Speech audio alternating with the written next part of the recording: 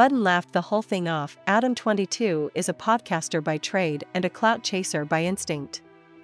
He knows what will generate views, and has been immensely successful at doing so. His approach has garnered criticism from other huge names in the rap podcast space, however, Joe Budden being chief among them. Adam22 and Budden do not get along, and the former decided to address their tension during the new No Jumper Cypher. Not only does Adam poke fun at Budden's podcasting career, but he tears down his rap achievements as well. It's worth noting that Adam22 raps part of his verse with a flower beanie on his head. This is not to be taken seriously, and everybody involved knows it.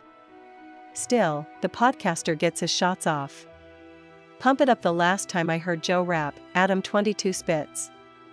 That old A**guest throwback finally got its gold plaque. Y'all is only podcasting cause you got no other option. He also throws in a dig about his podcasting ops being bums and unable to eat at Sizzler. Again, not a wordsmith by any means. Adam22 put out the verse knowing it would elicit attention from the hip-hop community. And sure enough, it did. Joe Budden responded to the No Jumper Cypher shortly after its release. He took it about as well as one could, which is to say, he laughed it off. LOL. Adam aside, it's tough out here for a lot of folks, he wrote. Do everything you can. Budden's comments align with previous criticisms that he's made about Adam and his approach to the culture as a whole.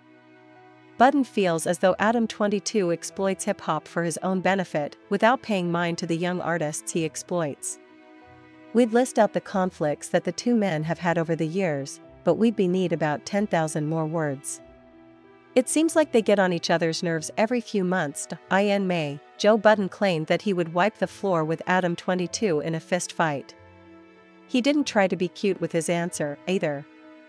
He straight up told his co-hosts that he would demolish the other podcast titan. I'd beat the dog sh*t out of Adam, Budden stated. I don't even know if he has a dog. He would be tattoo-less. Adam's Cypher is just the latest instance of shots being fired. It isn't the first time, and it sure won't be the last.